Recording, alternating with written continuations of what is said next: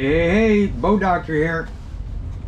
Out here in the 22 North River, did a service job, ran gets over logs, so they had to tear the power head and everything off.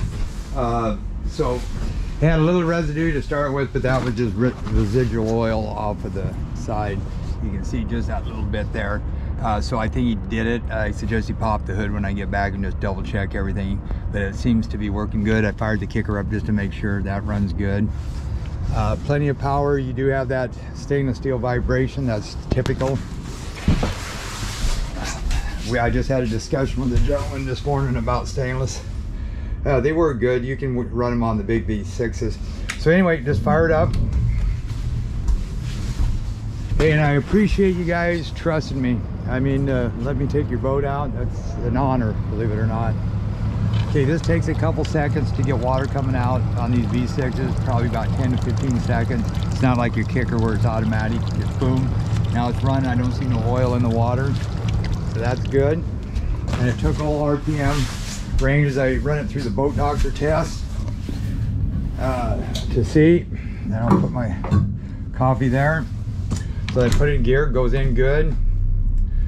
So right here, I can either, on my feed, but I can sense this stuff probably quicker than most people don't even realize it. And then the wiper, if you watch the wiper, okay, right here, they all normally have a vibration. Right there, I can feel it. That's typical. I don't even care if you have aluminum. It's a little bit more noticeable when you have a stainless because they don't flex.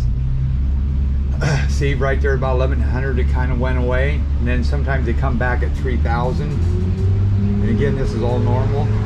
There's 2000, I can start feeling it a little bit again.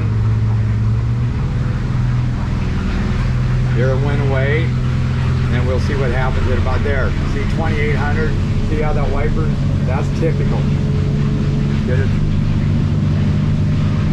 Yeah, 3000. And then once you get about that, 35, and it just, it's on top, runs good.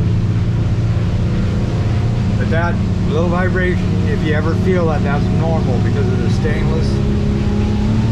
And it takes throttle really good. And just start trimming it up.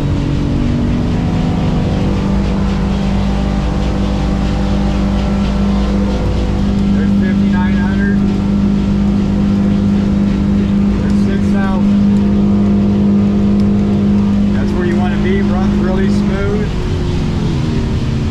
So it's a good job. He fixed it. Turn, this gets shallow, slow. I better turn semi-quick.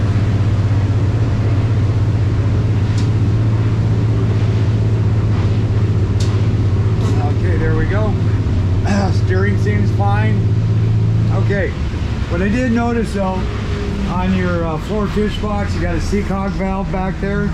Okay, when the seacog valve is like this, that means it's open and it'll let water in. And if you turn the valve to where it goes like this, starboard side, the long part of the handle, that closes it. Okay, it was closed when I got in the boat, and I made sure, went out, and then it filled up with water. So I said, huh, that's weird. So, but here's a little trick. Say you want to get that water out of there fast. What you do is, that's on that right hand side where you can put a drain plug from the outside or inside. I'd always carry a spare in case that valve gave way. What I think it was it was sticking partly open, even though you thought it was closed, but I worked it back and forth and it seems to be working fine now. But anyway, what you want to do is over to the right hand side, I believe is where the main drain plug is. So what you do is you want to turn a tight circle. If you want to get it, if that's full, you want to get it out there quick, just turn like this at a pretty good speed, and what it does is it lifts the boat up like this to get that hole where it drains out of the water. Give it a little gas, hit your trim tab so you get more lean. You make about maybe 5 circles and that water will be out of there, versus you have to run a long ways straight before it comes out. This is a little trick, I should say. Tip, trick, whatever. But everything seems to be good. Good job, guys. Boat doctor out.